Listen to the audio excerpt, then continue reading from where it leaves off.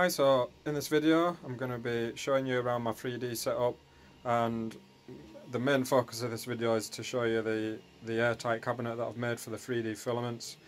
This cabinet's made out of IKEA woods, the type of cheap wood that's used on the chest of drawers and the wardrobes, so relatively cheap. The most expensive part is the perspex door, the plexiglass door, which is 4mm thick. It's got 3D printed hinges which are made out of clear filament, and it's got the DEBLOW logo on them. I've just put two on there to stop the door from falling off when it's open, unlike the cabinets that I've made for the figures, which you might have already seen before. Them ones don't have hinges or handles, so I have to lift them off and put them to the side. So with this one, because I've got space, I've put hinges on this so I can swing it open and not have to take it off and put it to the side. I also printed out this handle for it as well to make it a bit easier to open. Well, anyway, the inside of it is all sealed with magnetic strips, so similar to a fridge. They all run all the way around the inside of the door and the inside of the frame of the cabinet as well, so that performs a nice airtight seal. Any slight little gaps like I had there, I've filled in with sealer. It's also sealed all around the inside of the strip just in case there were any little air gaps, and also sealed it all the way around the inside of the cabinet itself. So the seal is the same type of sealer that you get that you use for bathrooms and kitchens and so on. So it's done all the way around the inside as well on the joints. On the top shelf here I've got my 3D printing pens and so on. I'll just change it to white so you can see it better. So yeah, I got on top shelf there my 3D pens and a couple of benchmark boats. The 3D filaments, the newest ones, the Steadytech ones, which are from box.co.uk.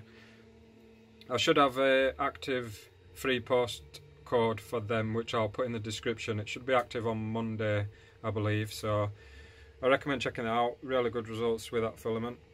Down at the bottom here I've got a couple of the Benchy boats, which is printed out in the different colours, so I've got a reference to look at and I can check. They've all been printed at the exact same print settings, so I can compare them and check for colours before I decide to print anything bigger. So that's the cabinet anyway. Like I said, if you're wanting to know more details on that, the size and spec and how to put it together and so on, I might do another video demonstrating that, a little guide or something. If there's enough people interested in it, just drop a comment below, and if there's enough for you, then I'll crack on with a tutorial for how to build this up and keep your filaments nice and fresh.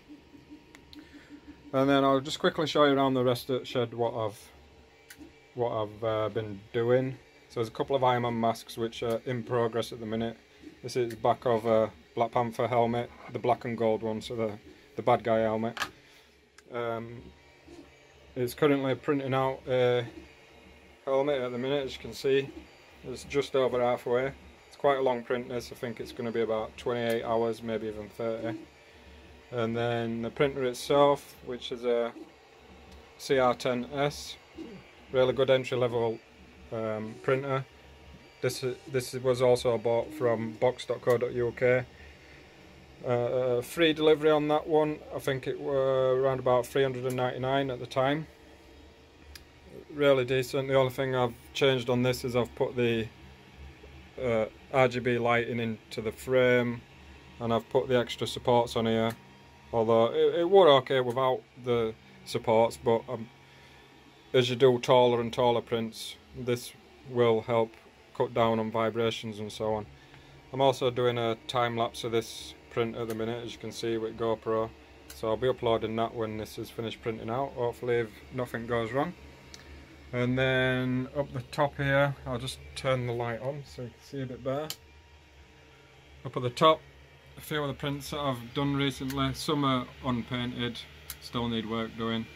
A couple of them I've painted. This is the latest one that I did. This one with a Steadytech gold. As you can see, that's come out really nice. That's at a 0.2 layer height, almost immaculate.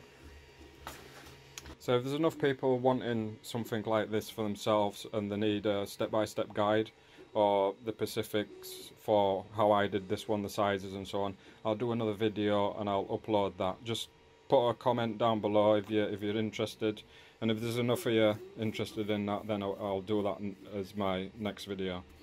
But for now anyway, that's it, and I'll see you in the next video.